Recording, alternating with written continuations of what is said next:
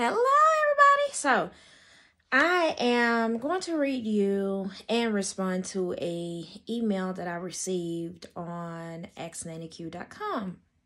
Normally, I just send people back messages. However, I'm noticing that I'm kind of getting not the same question, but a question similar to this.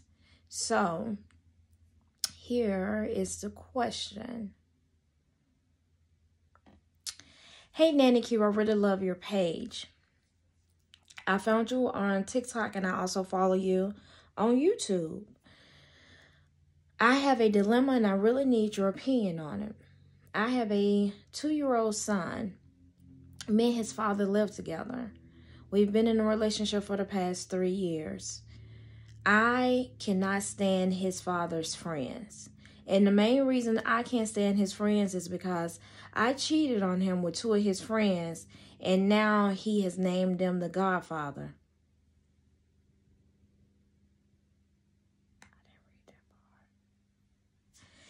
He has named these 2 same guys as the Godfather. I don't trust them because if you cheat with me, wait a minute. If you cheat with me and he's your best friend, what would you do to protect my child? I told my boyfriend that I don't think that it's a good idea for him to have those 2 guys as our son's godfather. And he said he know if anything happens to him, they will hold me and the child down. And when he said it, I kind of laughed a little bit because both of them have literally held me down, LOL. She got it in quotations. Should I tell him the real reason I don't want them to be the godfather, or should I just let it be? I know that he messed around with 2 of my friends, so as payback, I messed around with 2 of his friends. He just doesn't know that I know what happened. How I found out that he had a threesome with 2 of my friends is because we were drunk one night and I saw that he texted one of them. And when I went through the text thread when everybody was asleep, I took screenshots and kept everything for evidence, just in case it ever came up that I slept with his friends. Not only did he sleep with my 2 friends, one of the girls is like a sister to me.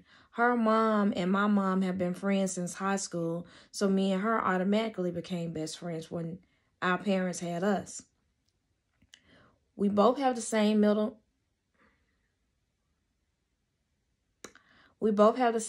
name. That's how close we are as sisters and family. I found out that they've been sleeping together for the last few months, but he doesn't know that I know. So I slept with 2 of his friends, and to be honest with you, Nanny Q, our son might not be his child. Ooh.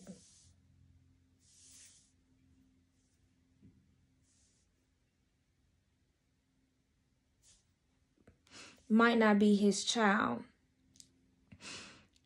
I have so many secrets when it comes to our relationship and the extra people that are involved in it. I just hope nothing happens and we have to do a DNA test to save our son's life, because I'd be up shit creek without a paddle, girl. In your honest opinion, do you think I should tell him what's going on so we can get a blood test done and also bring to the forefront that I know about him and my 2 best friends? My best friends still come around and act like nothing happened. But the fact that they not only have slept with my boyfriend, they've been sleeping with his friends too.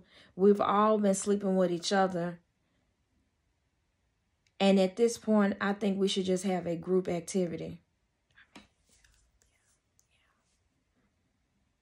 I agree. I mean, yeah.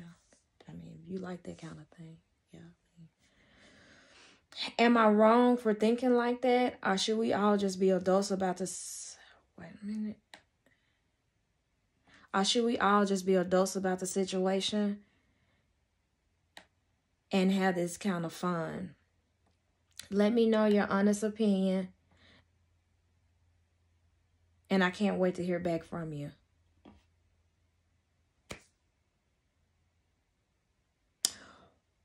Well, that's a lot. That's a lot.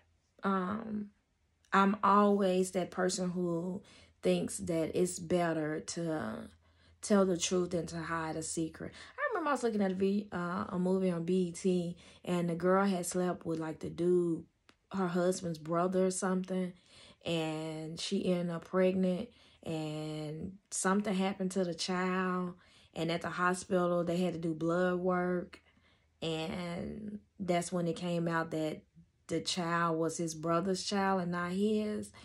But he was cheating on her too and had did her dirty. It was a lot. It was a lot.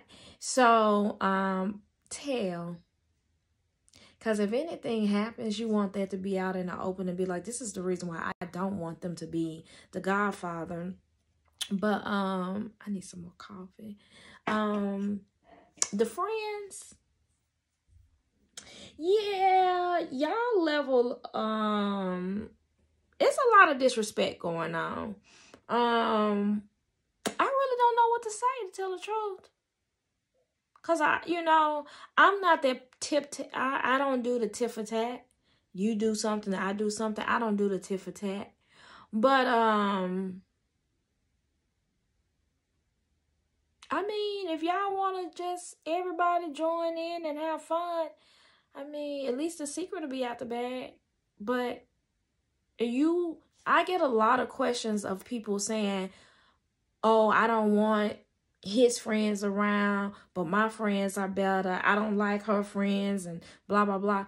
You guys cannot try to have control over what the child is doing when they are with the other parent. I just did a video on YouTube about this. You cannot control what that child does every second.